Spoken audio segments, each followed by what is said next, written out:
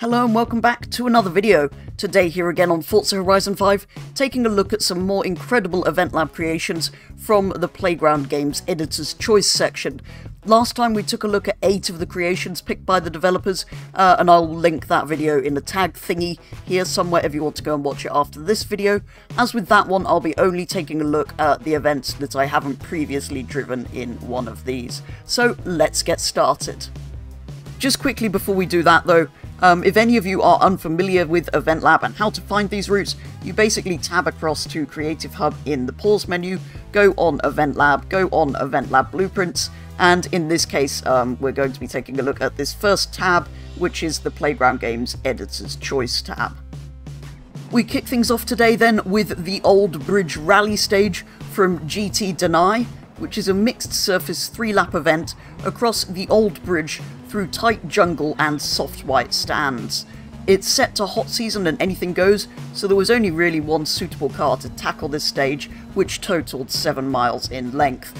I do love the huge bridge construction that has been made here for this event, that you first of all drive over and then under towards the end of the event.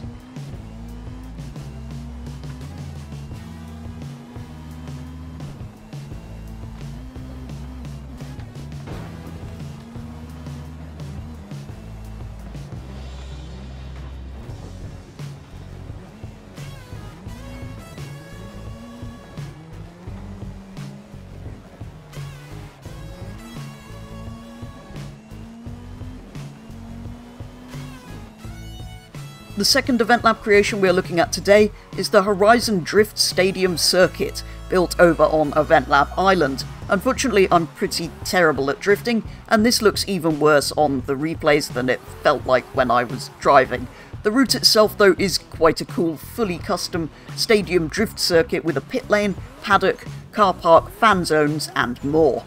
Just like the previous event, this one is also set to anything goes, but I chose a Formula Drift Supra for this one.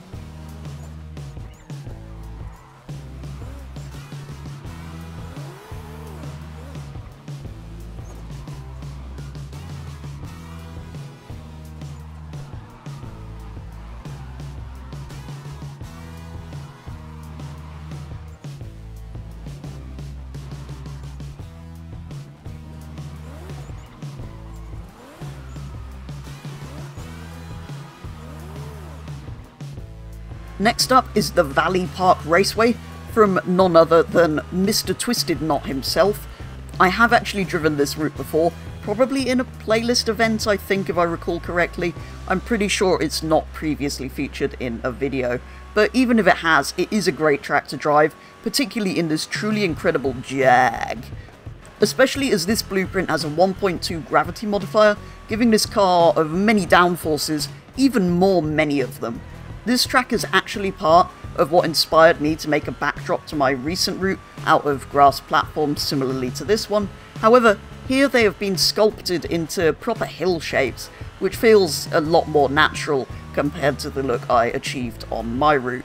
This route is also populated with a pit garage, car park, and a bridge, as well as a good number of trees and shrubberies to bring it alive, which disguises the fact that this is on Event Lab Island very, very well. I also always love how Twisted Knot's creations are brought to life with many spectating little tank characters.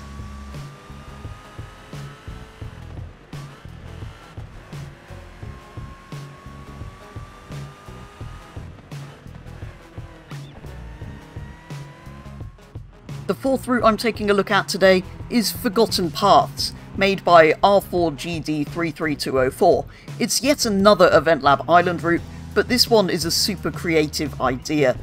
Essentially, you begin in an urban setting, but then drive up through the back of a multi-storey car park and smash through some signs to discover some forgotten paths hidden within the city. These tiny little paths was super good fun in this tiny little Abarth. The blueprint itself is 2 laps in length, and is set to anything goes, but I would recommend using something small and not terribly fast, just like I did for these quite tight and narrow corners.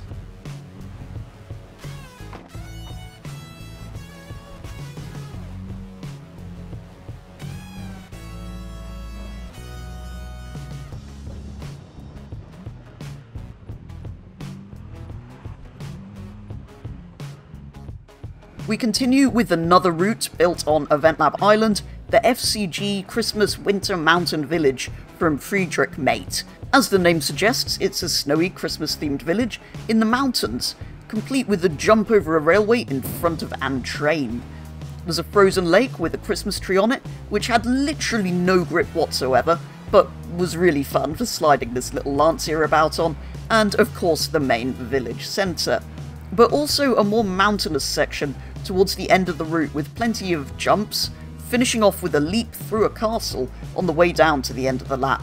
This particular blueprint is set to 5 laps, anything goes, and has much fogginess, so you can't really see much of where you're going, but it gives it a really great atmosphere, I think.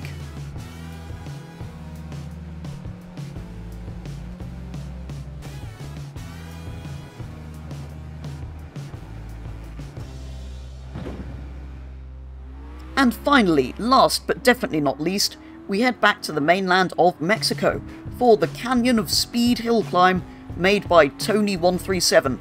It's a thrilling race through rugged terrain, challenging competitors to conquer steep inclines and treacherous paths in a quest for speed and glory. This one is limited to A-class vehicles from the 1980s, so I of course went for a Ferrari 288 GTO. Unsure at this point if it was going to be a mixed surface route or not, but these things did participate in rallies, so even if it did turn out to have a dirt section, which it did, this car slid up the hill with no problems. The route is also really nicely populated with props, although there was an extra set of start lights hovering in the air at the beginning, which I don't think was supposed to be there. The rest of them, though, give a really cool feeling and gave me almost Horizon 1 vibe, which I particularly enjoyed when driving this route.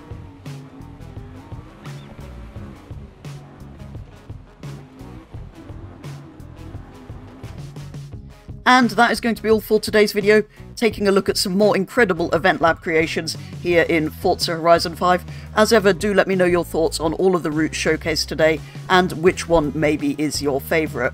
And if you have some of your own routes that you'd like to submit to potentially be shown in a video just like this one, you can via my Discord, which is linked in the description.